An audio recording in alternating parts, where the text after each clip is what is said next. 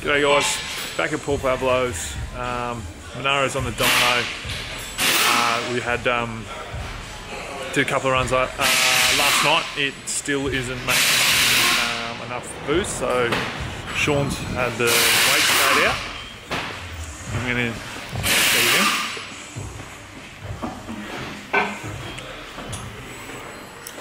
What do you got for us, Sean? What have you been doing, mate? So we just had some boost problems here. We sort of weren't making enough. Sort of seemed to be stuck at about 10 pounds. So just pulled the wastegate off, added another spring, and I've set up the wastegate there with a couple of ports. So if I need to add the boost controller, I've got that there ready to go as well. So I think we'll put it back together as it is, pull a run, see how it goes, and then if we're still not making a boost, I'll wire up the boost controller and we'll see how we go there. So yeah, that's about where we're at.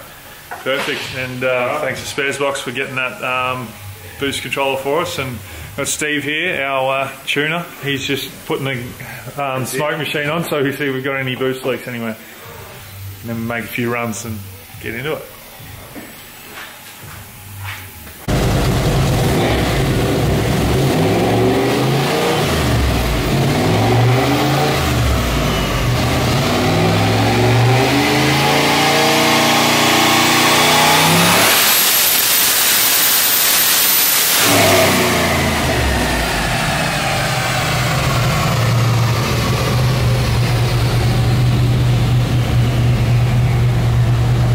Right, Sean, what did we end up doing there, mate?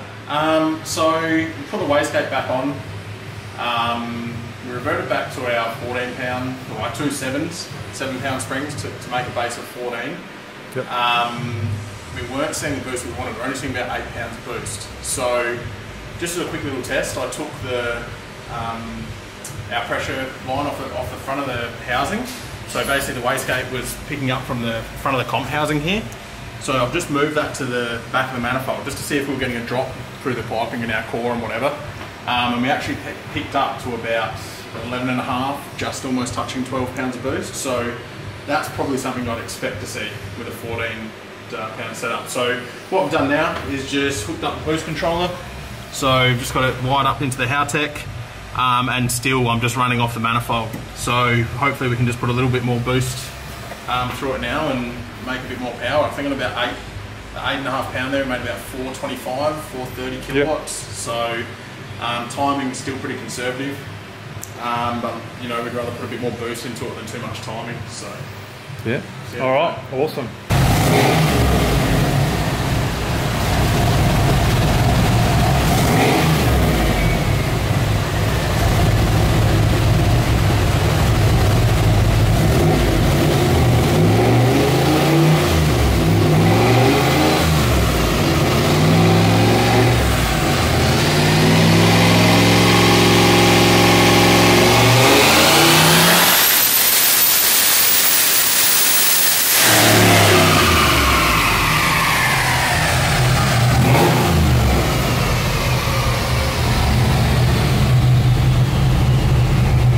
So we made 506 kilowatt at the rear wheels at about 15 pounds of boost, which is more than enough.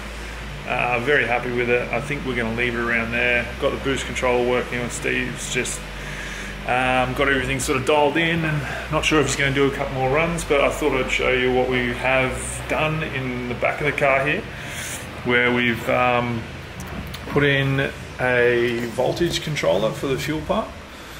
So that's that one there, and then also got the flex fuel here, which we got from the boys at Sparesbox, and all these other sensors and stuff that we will get to later on. But it's a bit happening in here, but down the track I'll get this get something made up and get it all covered. But yeah, so at the moment I think that's we're pretty happy. So I'm hopefully I can go for a bit of a cruise today and see how it's going, but we'll see if it's any different. And but the car's happy. He was doing third gear pulls and early on just to see what was going on with the boost, and then we sort of sorted all that out. And I think we lost, sort of losing a bit of boost just through all the piping and everything like that, and only a couple of pounds. So we've got it up to about 16 pound now, 15, 16 pound, and 500 kilowatt, so roughly 700 horsepower. And yeah, so hopefully I can go for a bit of spin, and then it's onto the dash, pulling all this out and then bringing and putting the new one in, and then hopefully she's done after that. Alright, so back off the dyno, and I'm going for another lap.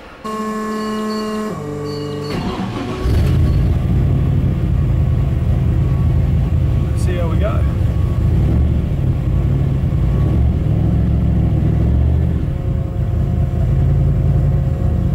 Laptops here next to me, so I know temps and stuff like that, because the dash is in here.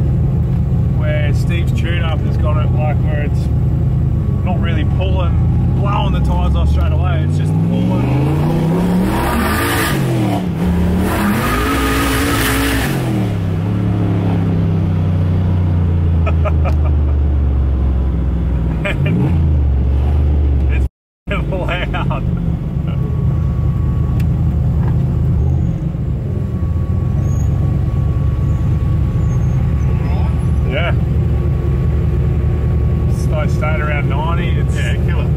It's good. Like, I didn't just step on it. I like let it like pull and pull. Like, it's like fucking hang on. It's so good. It's like, but like you're right. It's a bit more responsive and just like How does the tune feel? yeah, good. Because it's not just like fucking like it doesn't just like like how it had before, where it just like third gear was like it just sort of blew the tyres off. It's still doing it top end, but it's at the very top. Yeah. But what's the temp at? 94. 94, yeah. One of these. Okay, so back at Paul Pavlou's. Spent the day here today doing bits and pieces on the Monaro. So what we've done today is we've put in a electric handbrake. Sean has.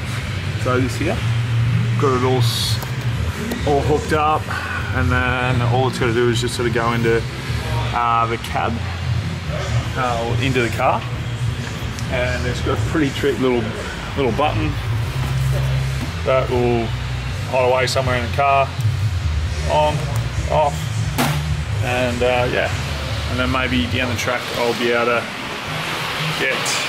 might just put a hydraulic handbrake in where the old one is, just because, but also we've got to change the pinion angle on the diff, because obviously we were still getting some rubbing on some bits and pieces there. But so we've got the trailing arms out and sent them back to Castlemaine, and like spoke to them on the phone today. They were awesome. They just said send them through, we'll modify them and then just send them straight back, no cost at all. So that's pretty good from them. And also I've done a bit of work in the cab, where we've been trying to get this dash moving, but sort of been a bit slow.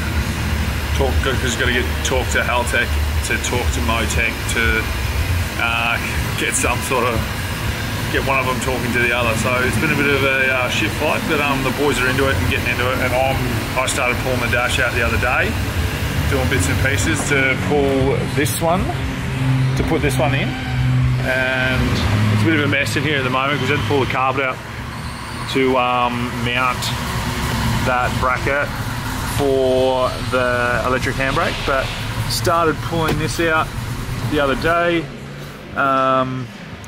But yeah, we've got still got a bit of work. That's the front seat.